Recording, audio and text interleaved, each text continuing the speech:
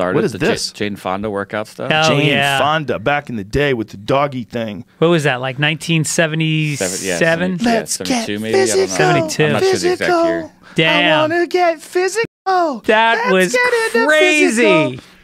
That Yeah. was so fucking big. It was Yeah. the first time women were marketed to for exercise. I think so. I think before that, women maybe competed in athletic events like Right. gymnastics and shit like that when they were young. But then when they probably got families or moved on to jobs, they probably stopped. What is this one, Jamie? National Aerobic Championship, 1998. Oh my God. Look at this as a choreographed dance. This is so strange. Wow. Oh, that's right. Do you remember aerobics? Aerobics. Like, I'm going to take an aerobics class. Yeah. You remember that? I mean, kind of. People would just dance around and you would do stuff. Feel the pump, Yeah. the pump, and 2, and 3, and go.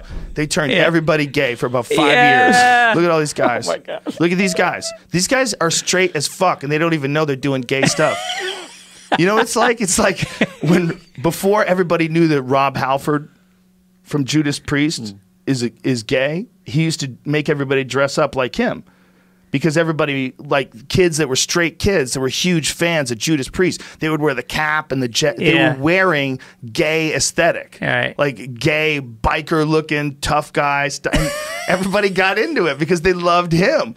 Because Judas Priest was so badass, and he's such a fucking awesome frontman that like he had straight guys dressing up like a gay biker. That's fucking hilarious. And then he comes out and they're like, what? They're so confused. But he did it at a concert. There's 100,000 of. No, I'm just saying when he did, and they look down and they're all wearing. What you're wearing is what I like in my men.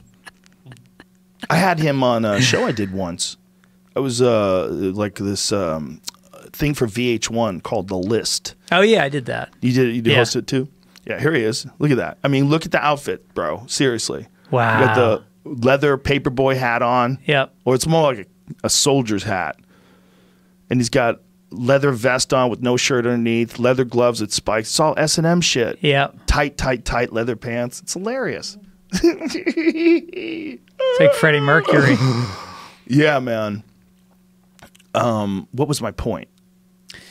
Well, we were talking about something right before we were talking about that. Oh, the aerobics. Oh, yeah. The aerobics guys. Like, come on, man. They had dudes wearing singles. Look at this. Look at this outfit. That's like a singlet from wrestling, but with long pants. Yeah. This is bananas that they got men to dress like this. Look at what they're wearing. You see their nipples? Like their nipples are popped out. They're all super gayed out. These and they've got those men. Those 3/4 length Reebok high tops. Exactly, with the Velcro. You had to get the Velcro. That's the newest technology. Yeah. So look, every girl is dressed like, you know, I guess they're like more like, well, they have two different outfits. The girls have some of them expose the midriff. Yeah. Like the dirty girls that they are. Two-piece over here. And the other ones, they wear a one-piece. Here comes Alan Thicke. Oh, Alan Thicke was hosting this motherfucker.